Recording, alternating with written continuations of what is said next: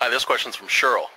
Cheryl writes in, my father passed away last year, and he had a truck loan worth about $7,000.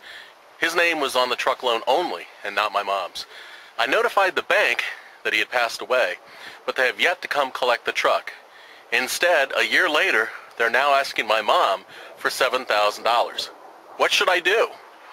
Well, Cheryl, I think what you should do is you should contact the bank again and let the debt collectors know that this was your father's loan. It was only his name on it, and the only place they can go to look for the money is his estate.